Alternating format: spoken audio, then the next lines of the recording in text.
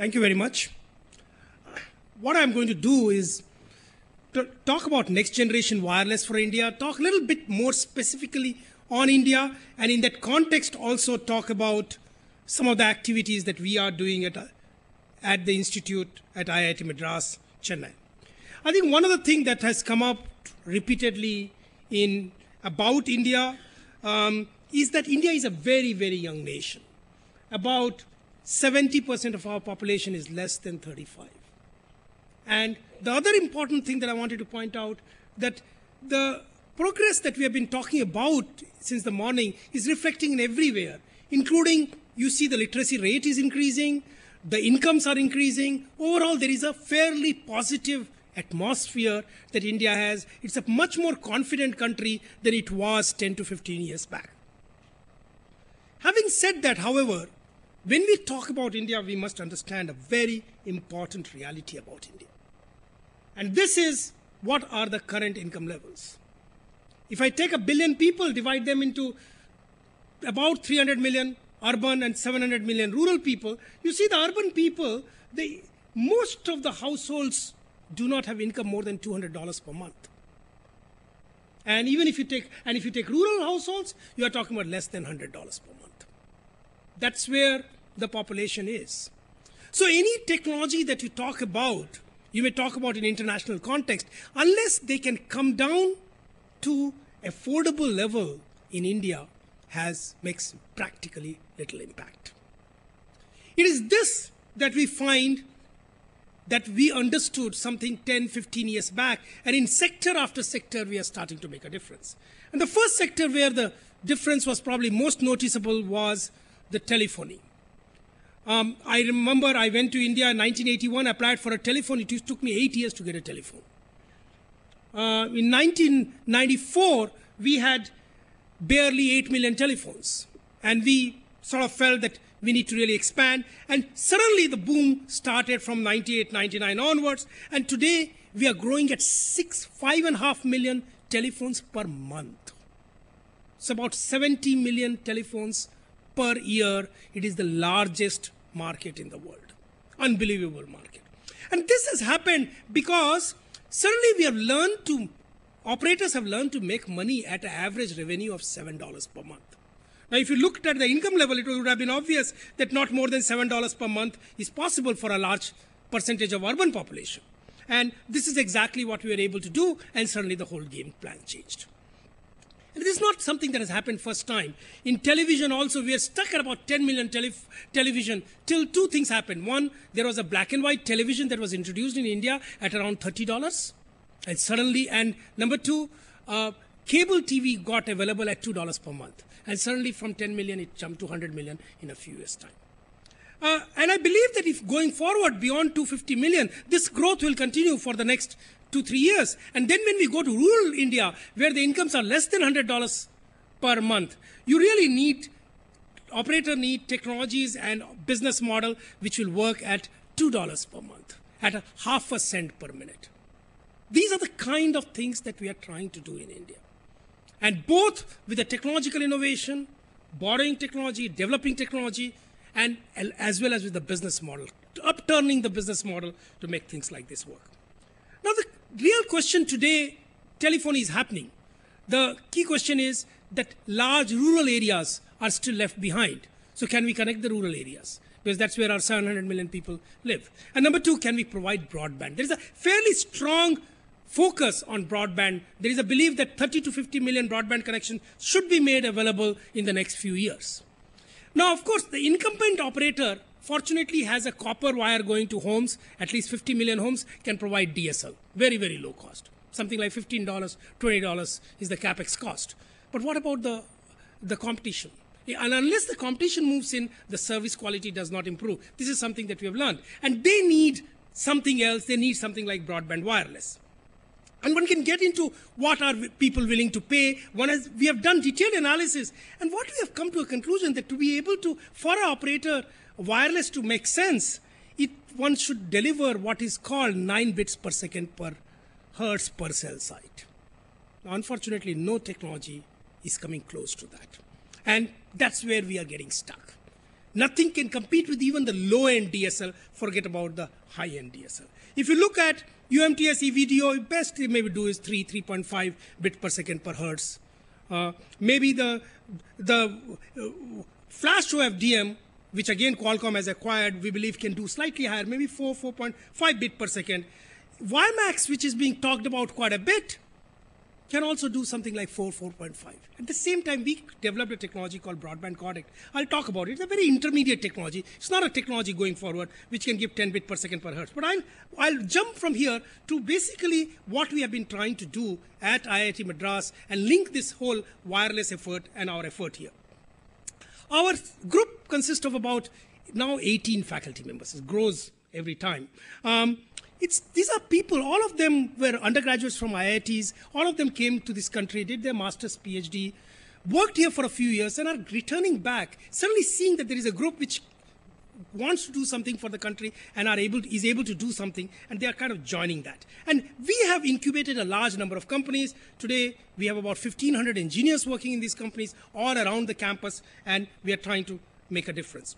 We are the one who started with a very simple dream statement that we should get in 100 million telephones. In 1994, we started saying that. And we worked at the policy level. We worked with operators. We worked on technology development. For example, wireless in local loop, just the time when Qualcomm came. Qualcomm, in fact, came later. We came up with a wireless in local loop technology called codec wireless in local loop technology. And the interesting thing is that while India did cross a billion population, this technology, which was developed at IIT Madras, completely did a business of around $200 million. And it's primarily feeding us, the royalty itself is feeding us about $3 to $4 million we get every year, and that's kind of feeding all of our research. When we had thought about 100 million, we thought that this will reach every part of the country, urban and rural. And somewhere in 2001, we found that the rural still does not make business sense for any operator. And we started, therefore, working with innovative technologies and business model to connect every village.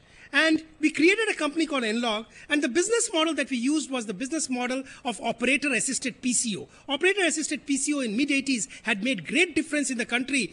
They got put on every street corner, a shop which will run a PCO such that it is within 50 meters of any home, and there are millions such PCOs earning quarter of the total telecom revenue.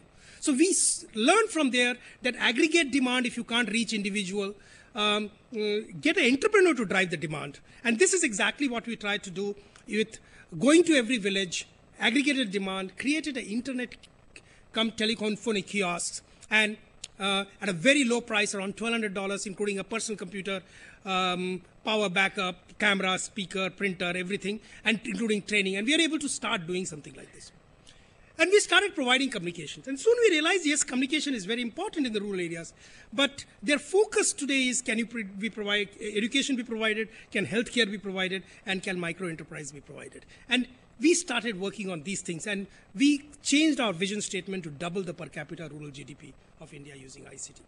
And we started creating a lot of companies. For example, we are told literacy is a big problem in the country and in the rural areas, and you'll never get anything. So we sort of said, well, computer doesn't have to be only for the literate. We created a small, low cost, low bit rate video conferencing, and video conferencing became the main thing being used between people, and that started the mechanism of communication.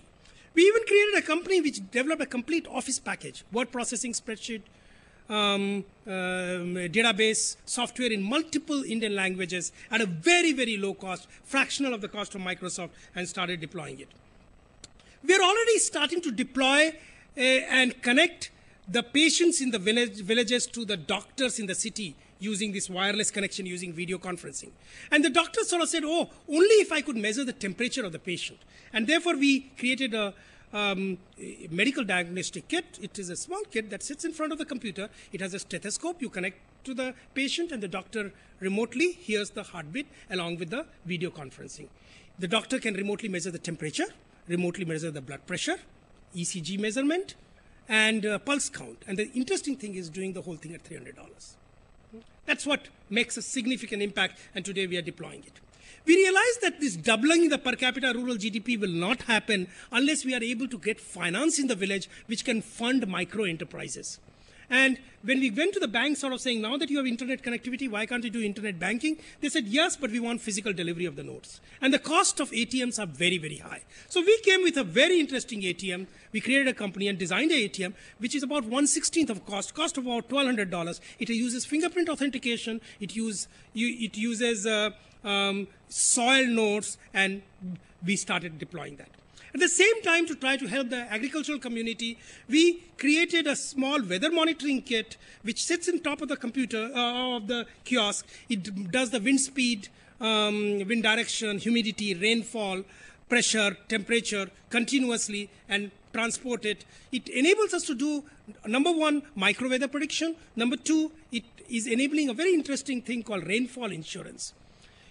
Those of you who are familiar with Indian agriculture, rainfall is the only uncontrolled variable. Everything else is controlled. That's what requires insurance. And we are now measuring rainfall in every village. And we can introduce concepts like rainfall insurance. Well, and we are doing all kinds of things. You know, it is the IT-enabled services which have changed India. Urban India today is supplying services to the rest of the world. And we are sort of saying, can we take IT-enabled services to rural areas, from rural areas to do the work in the urban areas? And this is one of the examples of the work that was done in 4 villages. I mean, those who believe that people in the villages will not be able to do this work, there was 4 villages the work was done. 1 village translated the work into a local language. A 2nd village did the flash animation. A 3rd village did the voice recording. And 4th village integrated and delivered. What I'm trying to point out, what all can wireless technology or communication technology enable? That was the starting point, and then we started doing a lot of such things. Well, at the same time, we started focusing on broadband. As I told you, 50 million broadband connection for the next 5 years is a very strong desire of the nation, that's going to start transforming the society. And as I pointed out, that it requires broadband connectivity. I'll talk a little bit more about it. But it also requires a device. Unfortunately, there are very few PCs in the home. One of the reasons there are very few PCs in the home is not just high cost, but also very difficult to manage and maintain. Every time the virus strikes, the disk fails, backup, it just is impossible for a lower middle class person in India to start using something like this. So we have introduced a company called Noatium and introduced a network PC, a thin client. It's a multimedia network PC, sits in front of the broadband. The broadband comes to home. You put something like this. The server is located with the telcos, and every storage is at the telco. But the important thing, it functions just like a PC. You don't even know that you're not working on a PC. That's the key thing, and a lot of technology is involved in making that possible. You can work with Windows, you can work with Linux, you can work with Sun Solaris, you can do whatever you feel like. And a cost very, very small. Today it sells at around $80 plus cost of monitor. And this certainly is starting to transform. As far as the connectivity is concerned, at the same time we have a vision that can India become the leaders in wireless technology. This is one of the key things, that there is a desire in the country today that now that we are doing well, next 10 years we can become amongst the leaders in a few technology areas. And wireless is one of the areas that we have kind of identified. We have created a Center for Excellence in Wireless Technology, which actually starts trying to do IPR work on the one hand, promote wireless in the country, research in the country, number 2, start participating in standard making bodies and even maybe define standards. This is the kind of thing that we are starting to do. At Tenet Group itself, in wireless itself, we have 8 faculty members, about 60 plus PhD, MS students, 60 BTech, MTech students, 80 plus project staff. So fairly strong people, and we are working with Tenet, Center for Excellence in Wireless Technology, and the companies. And we are working in all kinds of space, whether it's OFDM, CDMA, TDMA, increasing work on OFDM. And our work includes, on the one hand, research, and all kinds of research in physical layer, dynamic research, resource allocation, multi-cell performance, and we are starting to file many, many IPRs. And MIMO FDMA is one of the key part of the work that we are doing. Besides doing teaching, product development, we are fairly focused on partnership and industrial consultancy. And we are developing a whole lot of different technology. We are doing WiMAX, but WiMAX Plus. We don't believe that WiMAX will give us enough of what we actually need. We are doing codec wireless in local loop, satellite modems, GSM Pico station. For example, this is one of the broadband systems that we actually created. It delivers 256 or 512 kilobit per second connectivity to each user, almost on a dedicated basis. One will say, why have we been able to do that when major technologies are not able to do that? This is is a line of sight technology. Actually, we have deployed that very widely in India. We know how to do deployment at a very, very low cost. And once you learn that, you can start using line of sight technology in all kinds of things. Very simple thing. For years on, we have been teaching that the horizontal polarization and vertical polarization does not mix. But in all non-line of sight technology, they actually get mixed up. So what we actually have done is that we have used this to double the capacity. We have used multiple sectors and used all kinds of engineering innovation to really cater to the demand, today's demand. We clearly recognize that as a good either WiMAX++ or some version of other OFDMA or CDMA technology can start giving us equivalent to DSL. We probably will not need that because line of sight technology can have only so much life. But there was a problem now and we kind of started trying to solve it. There's another very interesting work that we actually did. This is a very strong requirement in India. You know, I just mentioned in the beginning that today at $7 average revenue per user or 2 cents per minute, the cellular service is being provided. The key issue is that in rural areas, you need to provide at $2 per month and half a cent per minute. Now, how do you, when you use mobile systems, how do you distinguish between the users in rural areas and users in urban areas? And this is a thing that is bothering the business people, and we are coming up with very, very interesting technology. For example, we have actually designed today a GSM Pico base station, GSM GPRS Pico base station, and we are putting it at $400. In every village, we've actually put one, and in that village, then the mobile communication. It's mostly a software radio, a lot of basically a DSP, and we have used the chipsets that are used in handsets, and therefore very, very low cost. We kind of modified it, upturned it, and are able to get something like this done. Similarly, we have come with a very interesting, very low cost Wi-Fi mesh technology. I know in this country there is a lot of cities which are being wired up. We are starting to do work on that and doing something like this. Basically, I want to end by saying that India is a large wireless market, but only at the right price point. And India is thinking more and more in terms of its own initiative in evolving, influencing standard and developing the next generation technology. Rural India provides significant challenge coupled with immense opportunity and requires innovative technologies and business model. Thank you very much.